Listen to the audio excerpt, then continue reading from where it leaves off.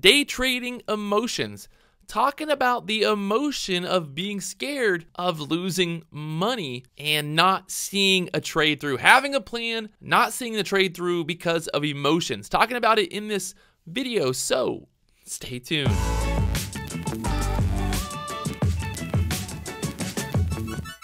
Human emotions are a part of day trading. It's just a part of it. Everybody has emotions. Everyone has problems with getting out of a trade too early. Maybe it's just me, but I'm pretty sure a lot of people out there have these same exact problems. I kind of want to talk about it because when I do talk about it, when I make these videos, when I talk about it out loud, I'm hoping that in my brain, I'm somehow ingraining this in my brain. I keep telling myself, I need to focus. I need to get on the horse here. I need to whip this horse to the grave, baby, because there is money to be made, and I cannot let my emotions get in the way of that money. So today, I want to talk about LPI, not because of the stock. This is a stock that I could have made money on, this is not what that video is about. This video is about the pure emotions, the emotions of what went through with this stock, with this trade, and why I did what I did and how I can do it better in the future. LPI this morning got stuck there at 950. Where did I short at? Well, I got short at 948. That's not bad. That's a good little short. Good short entry there. You can see this resistance. What was my plan? My plan was looking for this move down here to the $9 and possibly below $9. Well, what happened? So I shorted here at 950. I saw the resistance there. I saw that it had problems. I saw that it had bad news. Everything lined up perfectly. All my checklists were checked. Check, check, check. But the problem was, it went sideways. It showed strength, faked me out. And the emotion, my emotions got to me. And I told myself, I don't want to lose on this trade. I'd rather just get out for break even instead of having to squeeze on me. Because what's happened in the past is the last couple days that I've shorted stock pre-market, what has happened? I've got squeezed.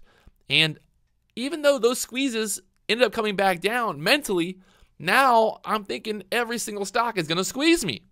And what did this stock do? It went the opposite way. It squeezed down and it hit my profit target. It actually went all the way to 870 later on. I probably never would have held it this long, but still, it got down there to the $9 area. So that would have been a nice $400 profit getting this move down there to $9.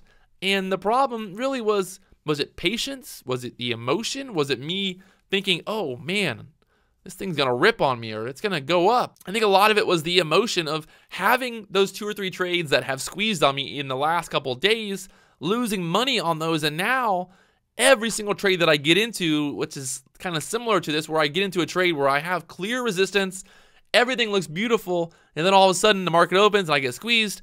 Now in my head, I'm thinking that's going to happen over and over again. So it's happened 3 times, and now I've actually had 2 opportunities where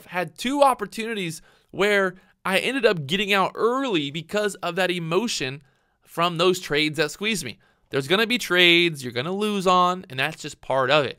But the last thing that you want to do, where LPI, yeah, it could have squeezed on me, but at the same time, I'm checking off a list. It's got bad news. It's got a bad ER. It's gapped down. It's showing resistance at 950. That's previous resistance, previous support. That's now resistance. It's showing all of these key things. But mentally, emotionally, I'm thinking, I'm going to get squeezed. I'm going to get squeezed. It's going to happen. So the emotions won over the logic, won over my experience. Today on LPI, I was more focused on the idea of losing any money.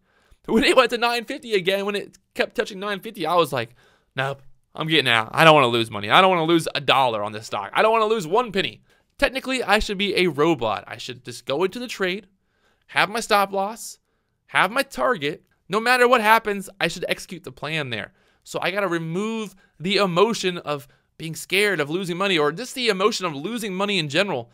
You know, it's not that I'm like, oh, I'm scared about losing money. I don't think it's really that. I think it's just the emotion of maybe being wrong, or, you know, getting squeezed, or having a problem. You know, maybe the market opens and I'm like, oh, I'm out. I got to get out of here. It's squeezing on me, or I don't know. Really, I got to cut the emotions out, baby. I got to become ruthless here. Problem here. Here's a big problem. If you trade like I've been trading, if you trade emotionally, LPI, it dropped. That was beautiful. I would have made $400. My plan, $400. Boom.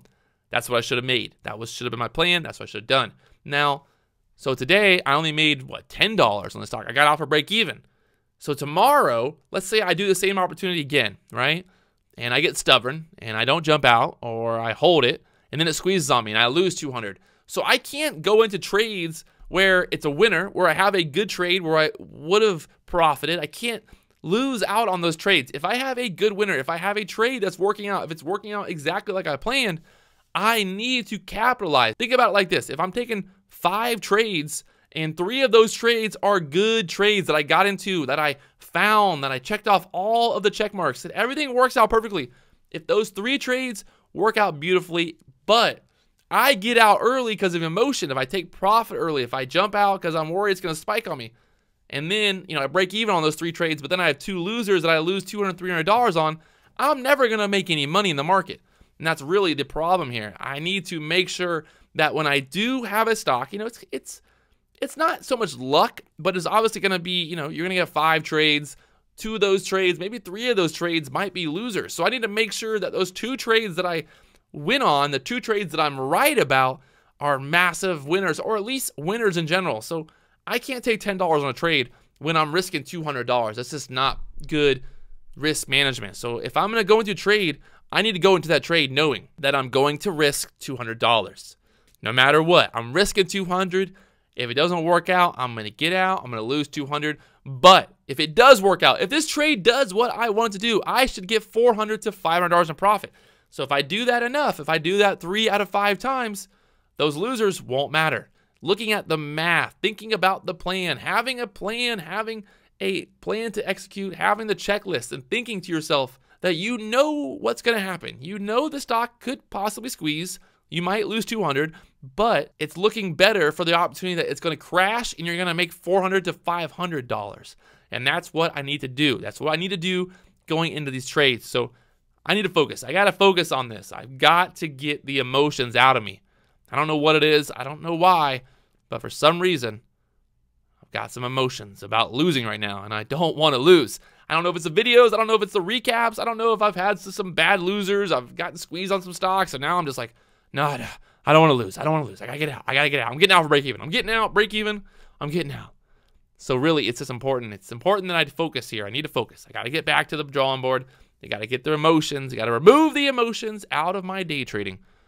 And that's what we're going to do. That's what I'm going to focus on next week. I'm going to focus on removing the emotions. So there it is. Remove the emotions from your day trading. Trade like a robot, and you will make money. As long as you have a solid plan, as long as you're finding the right stock, if you remove the emotion, you're going to make money. You're going to make money. That's really the big problem with humans in general with day trading, is the emotional aspect. That's why most people lose money. It's not because they're wrong or they're right. It's because their emotion. Simple as that. There you go.